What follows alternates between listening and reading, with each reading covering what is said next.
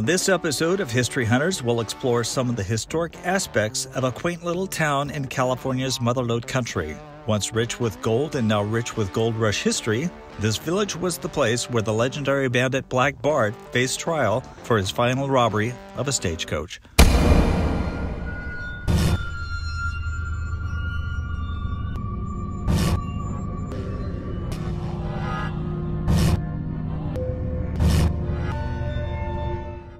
So welcome to this episode of History Hunters. I'm in San Andreas, California. It's the county seat of Calaveras County. It dates back to 1848 when this area was deluged by people hunting for gold. This was settled by Mexican miners that came up from Mexico, and they established a camp here. And it's said that on November 30th, 1848, they were celebrating St. Anthony, and the Spanish version of St. Anthony is San Andreas. As a testimony to how old this place is, you'll see that this tree right here is growing almost out of the base of this building. Been cracked a little bit. Old brick everywhere. This is the main street of San Andreas, which is the oldest part of town. In fact, some of these buildings date back to 1850s. Perhaps your own grandfather or your great-grandfather walked these sidewalks and entered these buildings. On this street, Charles Bowles, otherwise known as Black Bart, was brought to a jail cell in the old courthouse. He was tried for robbery after leading authorities to the gold that he hid right after his last robbery on Funk Hill near Copperopolis, not too far from here. On November 3rd, 1883, he was sentenced on this block to 6 years in San Quentin State Prison by Judge Charles Gottschalk. He was released from San Quentin on account of good behavior after spending 4 years behind bars, and then he disappeared into history, which is a great mystery today. It's also been said that legendary bandit Joaquin Murrieta hid out in this town, but I don't know how true that is. The plaque here says this is the first restaurant in town. On this site, Joseph Zwinge built the first restaurant tent here in 1853, known as the American Restaurant. After losing his business to three fires, he erected a permanent stone structure in 1855, and in 1857 a brick extension was added to enlarge the restaurant and a few guest rooms. This building survived the fires of 1856 and 1858. And look at this. It has a little ring to tie up your horse here. Let's read this plaque here. It says, erected in 1852. This building was used as a hotel for many years.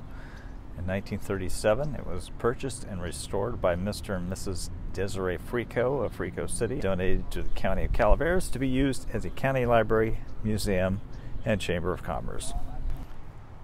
Now, right across the street is the Winkler store, established in 1929. However, the building, covered by that stucco facade, was built in 1858 as the Cornell and Bowman store. It's historic in that it has tile dating back to the 1930s, still here, mentioning how it was a dry goods store. And over here, the tile on the ground reads F.E. Winkler. The proprietor here has been dead for 72 years.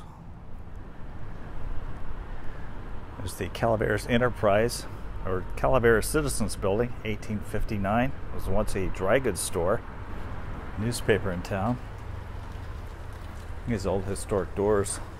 Look at this, got a piece of the old marble slate on the front. It's been broken away. There's the 1856 Oddfellows Hall, now part of the museum. And the Hall of Records over here.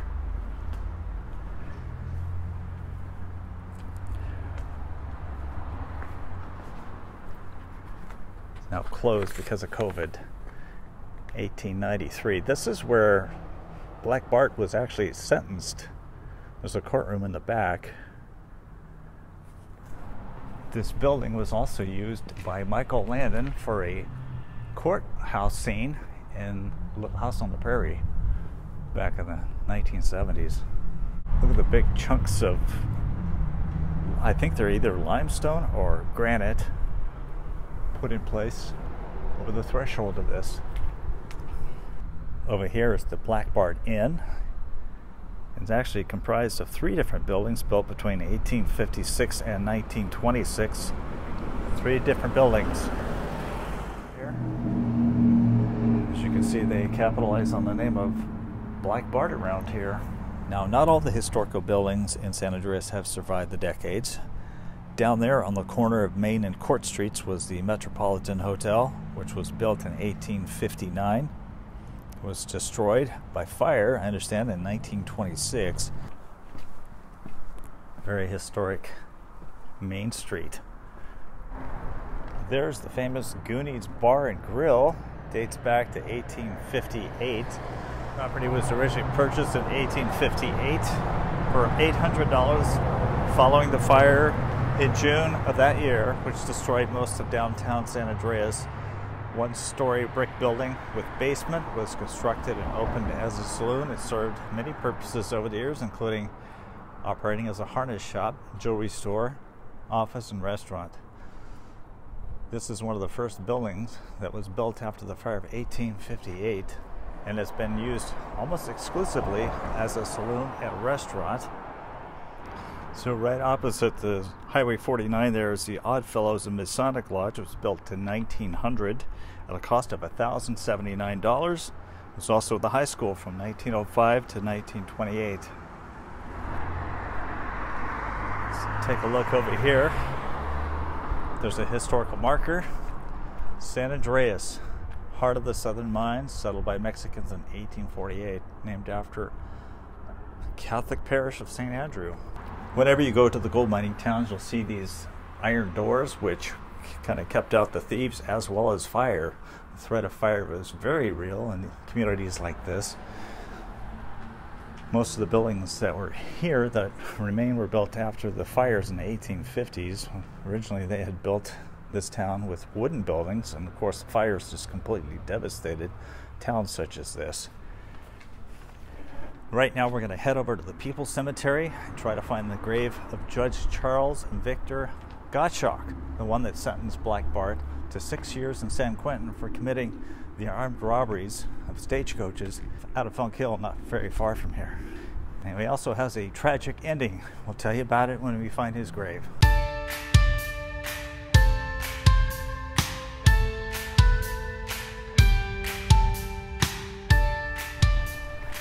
So we're on the hillside, People's Cemetery, San Andreas. I'm going to try to find the grave of Judge Gottschalk. It's going to be kind of a challenge because there's a big cemetery here, and I had no idea that there were so many people here. However, I think we're starting out in the wrong place, starting out where the newer graves are, in the 70s. So we're going to make our way over that way. Sarah is joining me here. There's someone driving in here. I know, I saw that. How did they get in? I have no idea. I think the older section's over this way. Found a bunch of veterans' graves here. William R. Barnes, Company F, 1st California Cavalry. J.T. Getchell, Company H, the 8th California Infantry. These are all California infantries, it appears. Here we have a Sergeant Alva Parks, 1st Montana Infantry, Spanish-American War. This is kind of interesting. Here's a William Platts. He was Company B of the 9th Michigan Infantry. And if you look over here, you'll see that I think it was a redo on a mistake that they made on a previous marker, and they just flipped it over and did this one. Hey, what did you just spot? Deer. He's going over that way. Eliza Osborne died 1868. Looks like she was 58. That's probably one of the older graves here.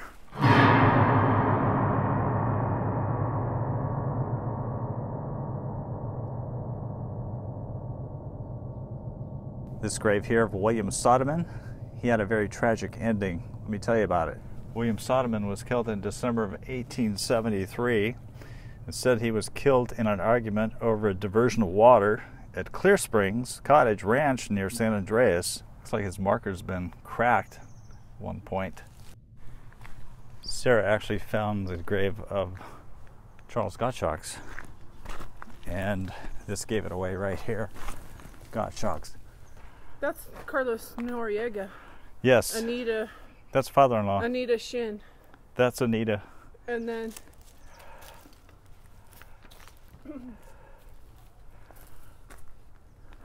this just says CV. This is him. Gottschalk.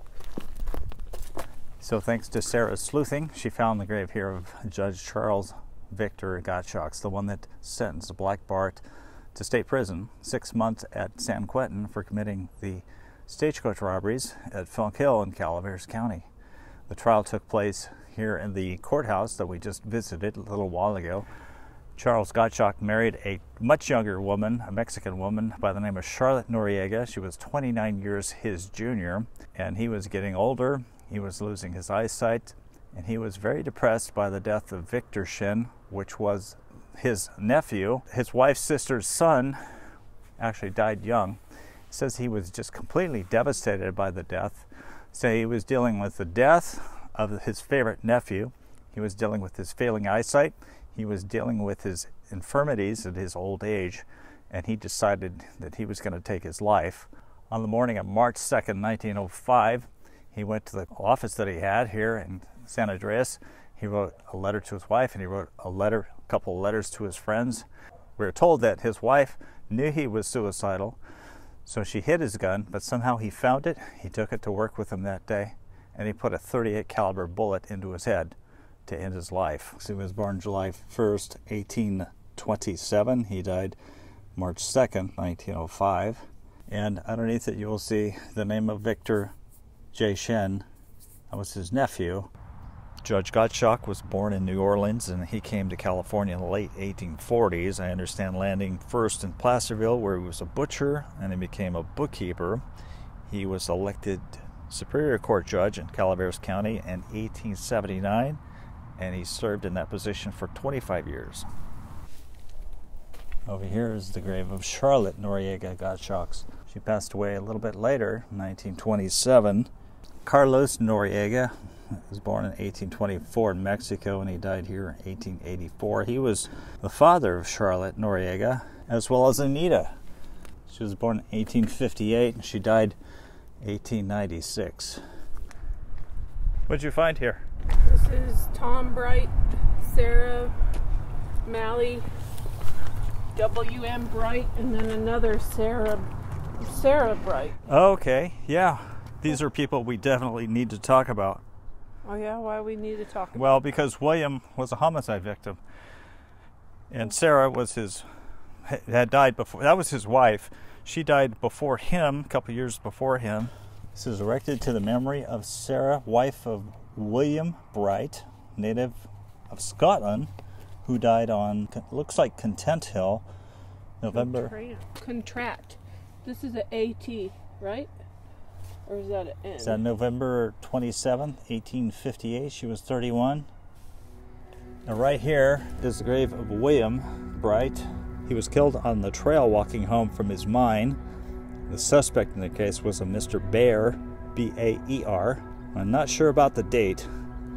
This says he died in 1859, but what I found online was a trial for a murder that took place of him on December 20th, 1860. So I'm not sure exactly the details on this one. So the Bright family certainly had more than its share of tragedies.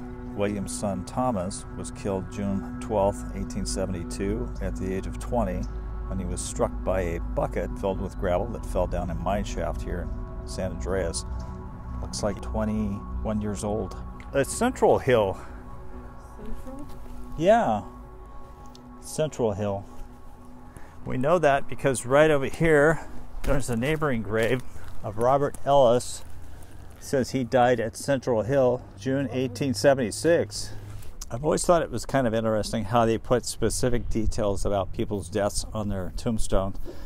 Died at Central Hill. We don't know if this 15-year-old had an accident or what happened to him, but at 15 to die on Central Hill kind of makes you wonder if he met with an accident or foul play himself.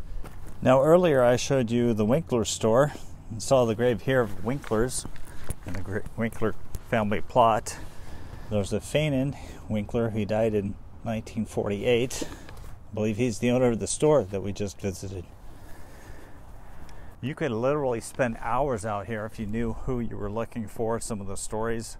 Everybody here had a story, and they've all been forgotten for the most part, except for the Gottschalks that we just visited and some of the people who met some unfortunate, untimely deaths.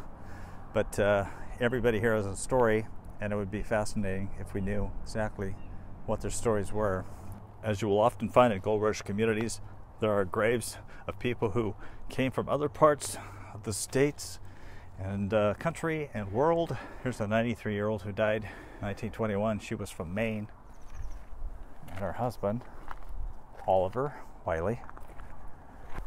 William Fortner, born in Germany, 1833. He died here in California in 1908. He was covered in lichen and moss. Laura Bryan died 1875. Heaven is her home. Find anything else interesting? Just a bunch of graves. There's graves. There's a little area down there where it's just babies. Right over there you can see Main Street. So Jabal Alonzo Foster entered into rest 1886. He was born in New York and came overland to California during the gold rush. And he was a saloon keeper, but when he died, he was the county clerk of Calaveras County, and he had also served as the clerk, recorder, and the auditor. Well, just as giants of people drop, so do trees. Nothing lasts forever. Here's a Henry Guttinger. He died in 1917. He was a native of Zurich, Switzerland. And ashes of Albert. Pretty nice slab of granite there for ashes. Here's the 1887 grave of a John Showalter, who was 58, native of Pennsylvania. Never understood why they used backwards letters. The ends are backwards on this one. I'd be really curious to know if any of you like to go through the old cemeteries and just admire some of the old gravestones. Today it seems like everything's flat on the ground in uniform. Here it seemed like whatever money could buy is a tombstone that you got. It's always sad to see these little markers here. A wooden marker. Look at that. No evidence whatsoever of who this was for. There's a lot of Sarahs in this cemetery. There's one there. They used clay pipe to outline this grave, but as you can tell, it's not marked anymore and it's broken up. So here lies A.H. Coulter. He was a former county supervisor, and I understand he was the next door neighbor of Sheriff B.K. Thorne.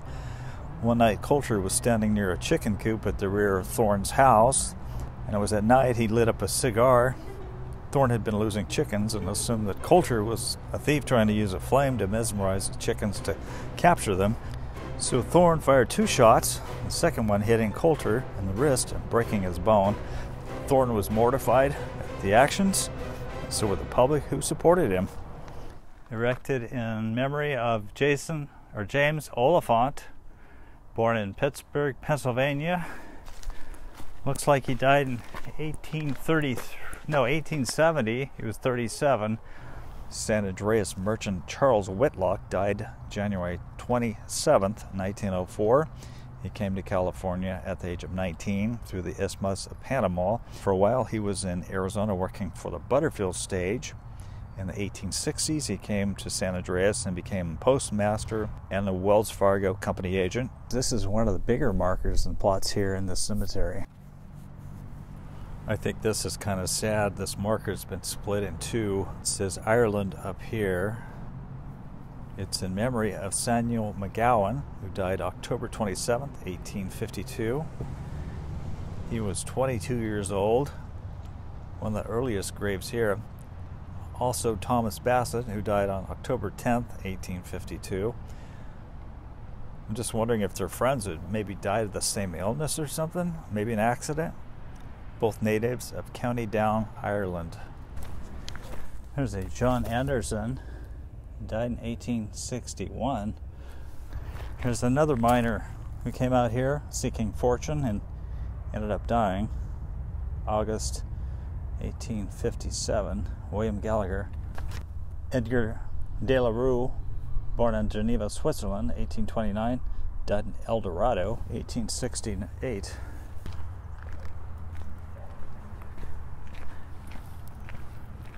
Want to go play with the goats? There's goats to play with? Yeah, down there, there's goats. Can't you hear them? So when you visit cemeteries, does it ever give you pause to think about how short life is? Do I think about how short life is? Yeah.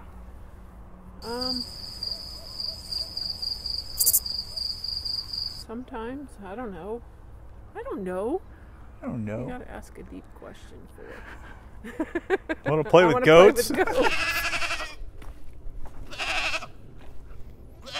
You're loud.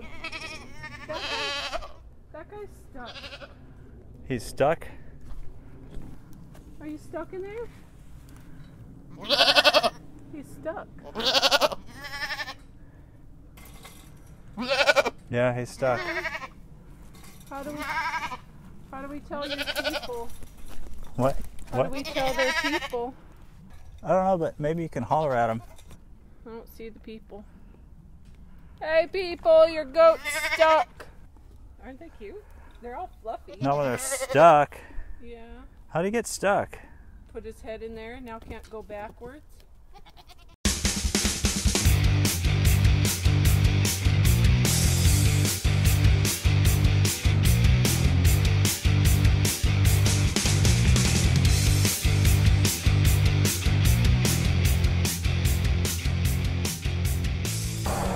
So I'm standing at the gate of Sheriff Benjamin Kent Thorne's house. He was a legendary lawman here, helped capture Black Bart. This grand old oak tree here probably dates back to Benjamin Thorne's days. You will find this mansion along Highway 49. Just check for the big oak tree and you'll see this brick fence here as well. And you'll see this very cool mansion on the other side of it.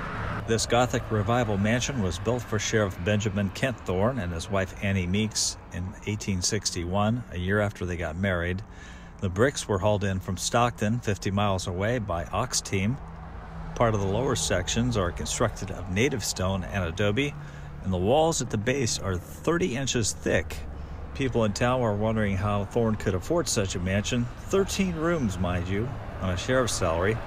And it was suspected he was skimming off some of the tax money that went through his hands. He was so popular, though, that a lot of people didn't care if he was doing a little embezzling on the side. He had brass balls when it came to dealing with the toughest of criminals. He hanged or assisted in hanging 5 murderers on the gallows at San Andreas and McCullough Hill. It looks like it's in the process of being restored. It's got some neat gingerbread or Gothic type of architecture up there hanging from the eaves. It looks like they've tried to replace it there on the left side of the house. I imagine owning a house like this is very expensive just for the upkeep.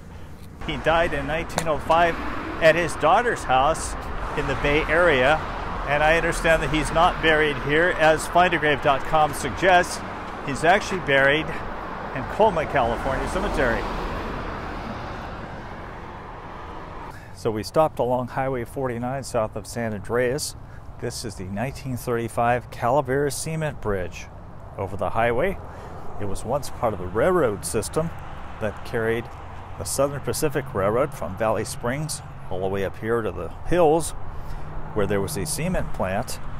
The Portland cement that came out of the Calaveras factory not only built this bridge, but it also built the Oakland Bay Bridge, Travis Air Force Base, McClellan Air Force Base, San Francisco Airport, Oroville Dam, and lastly, Parrots Ferry Bridge in the late 1970s. I think that's going to do it for this episode of History Hunters. We hope that you learned a little bit more about the history of San Andreas. I want to thank you for watching. Give us a like and a comment if you wish. We'd also love to have you subscribe to our channel. Thanks so much.